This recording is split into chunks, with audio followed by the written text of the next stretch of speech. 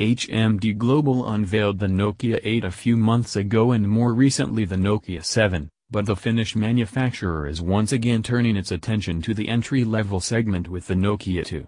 The Nokia 2 is positioned below the Nokia 3, and is the most affordable Android-based handset rolled out by HMD yet. In that video, you are going to discover the Nokia 2 in depth. While the Nokia 2 doesn't have a lot going for it in terms of raw hardware, the design is a cut above what you'd normally find in this segment. The phone is milled out of 6000 series aluminum, just like its costlier siblings.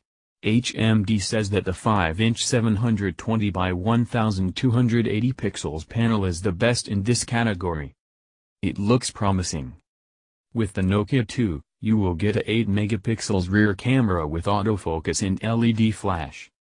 On the screen, you can enjoy the Nokia 2 in both colors variants, copper black and pewter white.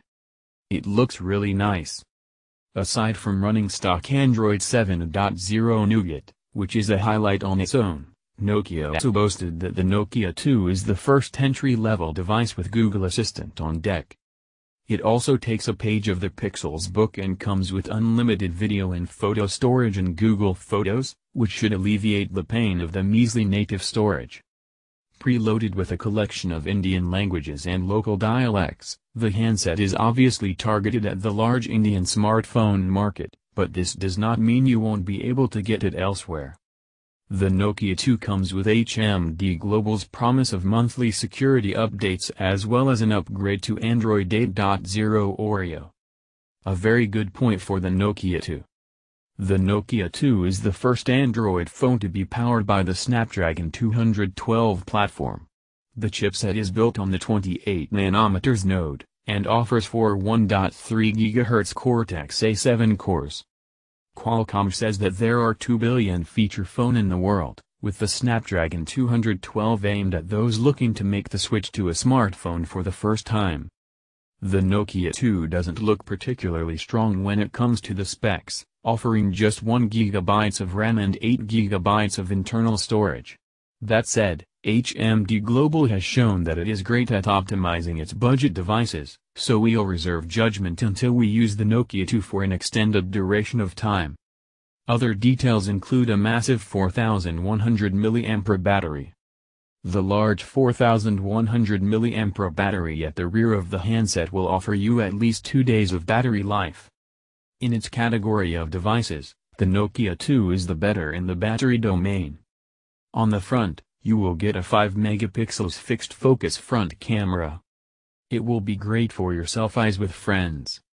To resume the specifications, with the Nokia 2, you will get at an affordable price. Android 7.1.1 Nougat stock experience with a promise to get Android 8.0 Oreo quickly in 2018. A 5 inches HD 720 by 1280 pixels LCD display with a Corning Gorilla Glass 3 treatment.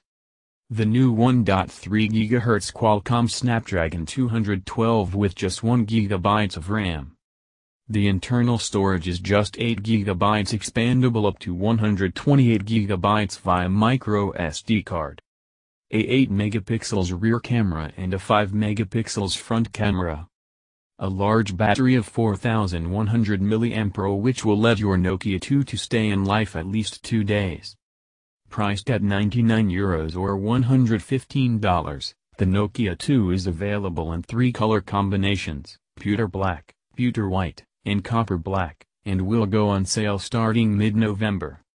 The company has not shared country-specific availability details, those will be shared closer to the sales, but has specified that both single SIM and dual SIM variants will be available according to the market. The Nokia 2 packs in modest specifications, but like other Nokia devices, the pitch is about the pure Android experience rather playing on the specification sheet. Is that a right call? Let us know your thoughts and comments. To discover more Nokia and Android related content, don't hesitate to subscribe to the S Sorrels channel.